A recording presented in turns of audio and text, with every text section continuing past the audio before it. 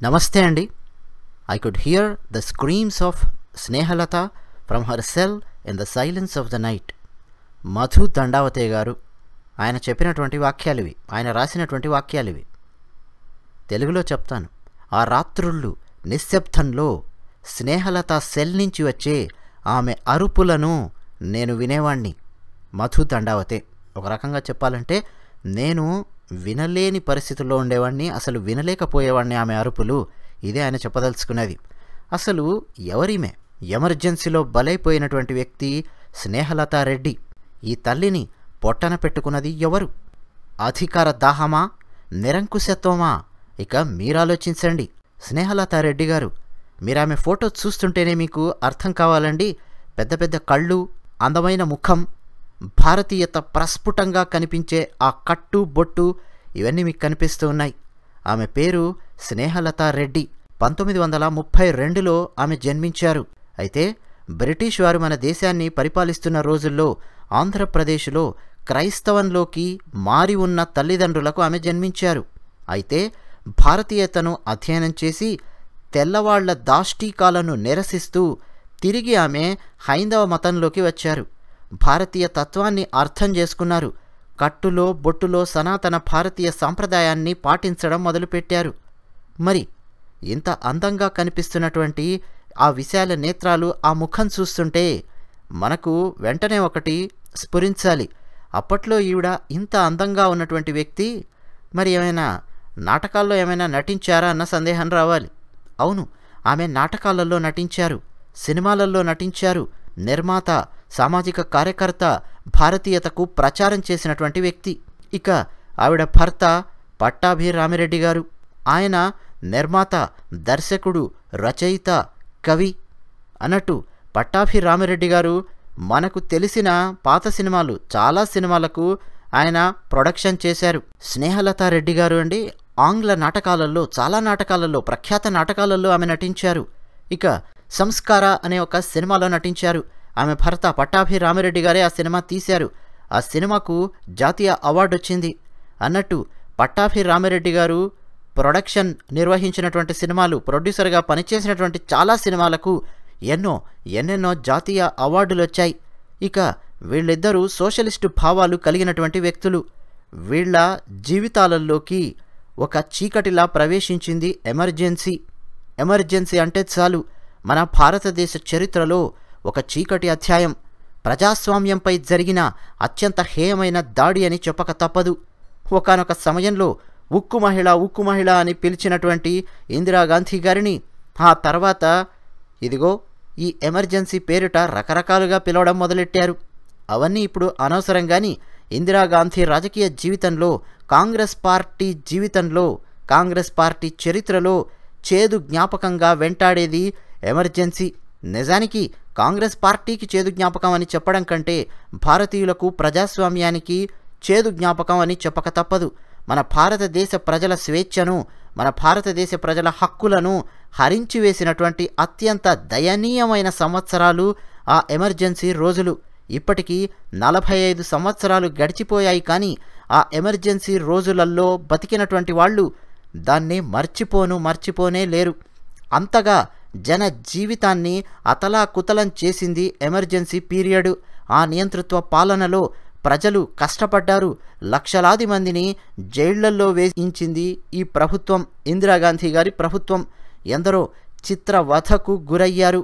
ఇక ఎమర్జెన్సీ ఎందుకు వచ్చింది, ఏమిటి అన్నది ఈ వీడియోలో మనం మాట్లాడుకోవాల్సిన అవసరం లేదు. కానీ అధికార దాహం, నియంతృత్వం, ఈ 2 పాయింట్స్ ఎమర్జెన్సీకి మూలమైనటువంటి పాయింట్స్ అన్న విషయం మీరు అర్థం చేసుకుంటే చాలు. ఇక స్నేహలత రెడ్డి గారి విషయానికి వద్దాం. స్నేహలత రెడ్డి గారు, ఆవిడకి 2 పిల్లలు, ఒక అమ్మాయి, ఒక అబ్బాయి. భర్త సినీ నటి, ప్రొడ్యూసరు. ఆమె భర్త డైరెక్టరు, ప్రొడ్యూసరు. ఆనందంగా వాళ్ళ జీవితం నడుస్తోంది. కానీ ఇందిరాగాంధీ గారు ఎమర్జెన్సీ విధించిన తర్వాత ప్రజలు జైళ్లలో మగ్గుతున్న విధానాన్ని చూసి, ప్రజలకు ఫ్రీడమ్ ఆఫ్ ఎక్స్ప్రెషన్, మాట్లాడే హక్కు పోయిన విధానాన్ని చూసి ఈమె భర్త ఇద్దరూ ఎమర్జెన్సీని ఖండించారు. ఇందిరాగాంధీ గారి నిరంకుశ విధానాలకు వ్యతిరేకంగా మాట్లాడడం మొదలుపెట్టారు. అంతే, అదను కోసం వేచి చూసిన ఇందిరాగాంధీ గారి ప్రభుత్వం ఈమెను జైల్లో వేసింది. అన్నట్టు ఈమెను జైల్లో వేయడానికి ఏమేం కారణాలు దొరుకుతాయా అబ్బా అని చెప్పి వెయిట్ చేస్తుంటే ఈమెకు, ఈమె భర్తకు, ఈమె కుటుంబానికి జార్జ్ ఫెర్నాండెస్ గారికి మధ్య స్నేహం ఉండేది.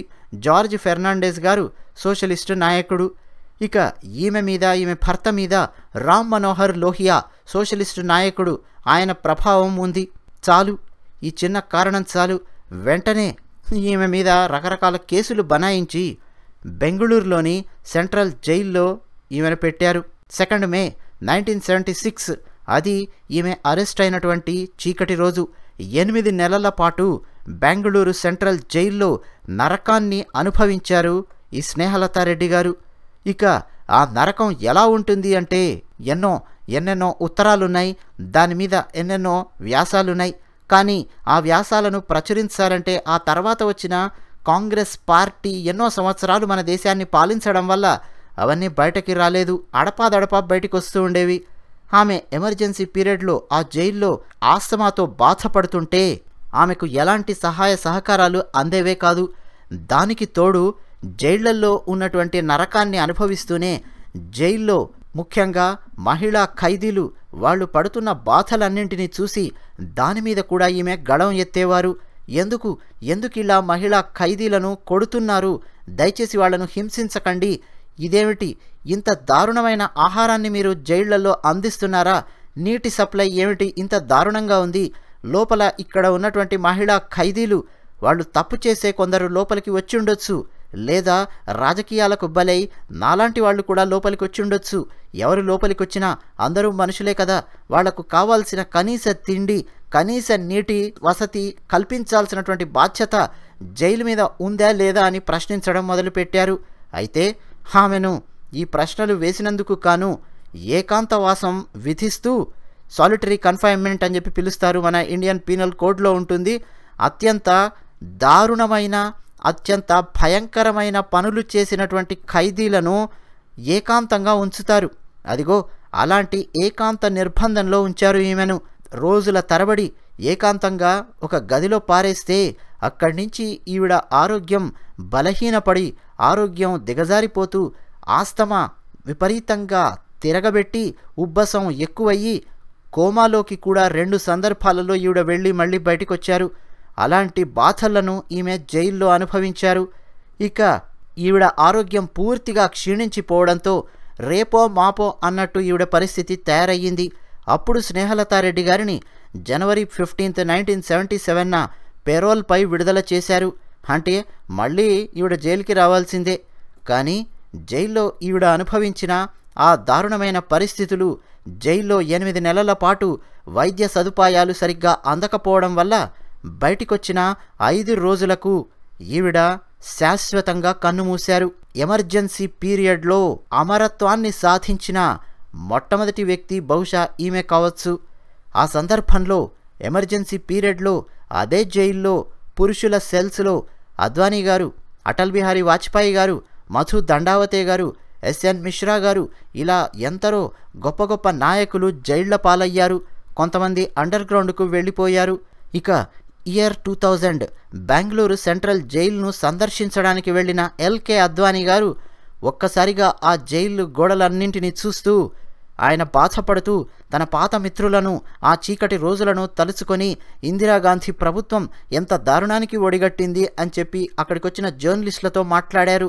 అంతేకాదు ఆ జైలును మొత్తం సందర్శించాక స్నేహలత రెడ్డి గారిని ఒక్కసారి గుర్తు చేసుకున్నారు.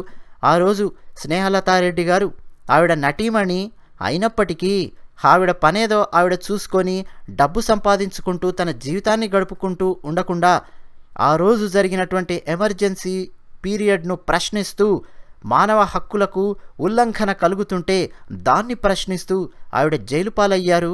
ఇందిరాగాంధీ గారు చేసినటువంటి, ఆ ప్రభుత్వం చేసినటువంటి ఆ ఎమర్జెన్సీ దారుణాలకు బలైపోయారు అని చెప్పి LK అద్వానీ గారు కంటతడి పెట్టుకున్నారు. ఆ తర్వాత నందనారెడ్డి గారు, ఎవరంటే స్నేహలత రెడ్డి గారి కుమార్తె, ఆవిడ అడపాదడపా వ్యాసాలు రాస్తూ ఉంటారు. నేను కూడా ఒక 4-5 సంవత్సరాల క్రితం ద హిందూ పేపర్లో ఒక వ్యాసం చదివాను. ఆవిడ రాస్తూ, మా తల్లి మమ్మల్ని చాలా బాగా చూసుకునేవారు, మానవ హక్కులు అంటే ఏమిటి, మానవతా విలువలు అంటే ఏమిటి, ఇవన్నీ కూడా మా తల్లి మాకు బోధిస్తూ ఉండేవారు. ఆవిడ అందమైన కళ్ళ వెనక ఎంతో బాధ దాగి ఉంది. ఈ ప్రపంచం, ముఖ్యంగా మన దేశం ఎన్నో బాధలు పడుతోంది. ఆ బాధలు ఎప్పుడు తొలగుతాయి అన్న ఆలోచన ఆ కళ్ళ వెనక దాగి ఉండేది. ఆ బాధే ఆవిడ ఎమర్జెన్సీ పీరియడ్ను ప్రశ్నించేలాగా ఆమెను ప్రోత్సహించింది.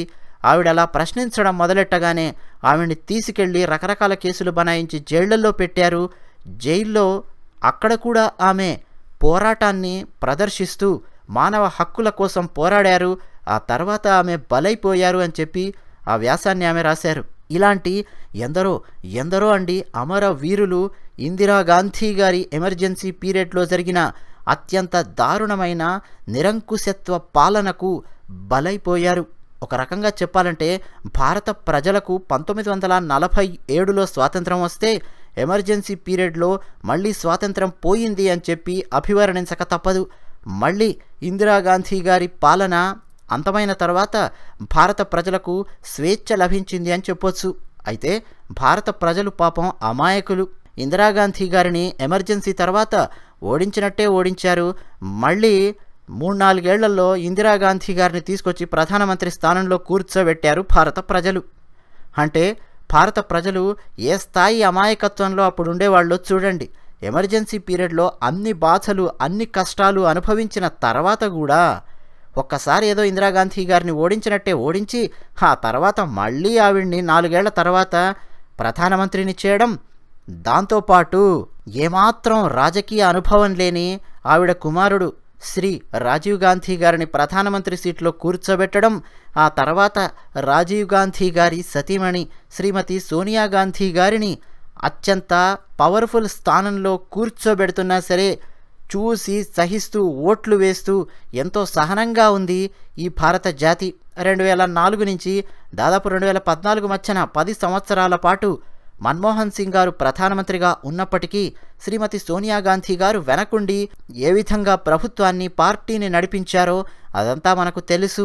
అయినా సరే భారత ప్రజలు మళ్ళీ ఓట్లు వేస్తూ అలా ఆనందిస్తూనే ఉన్నారు, అమాయకత్వంలో ఉన్నారు.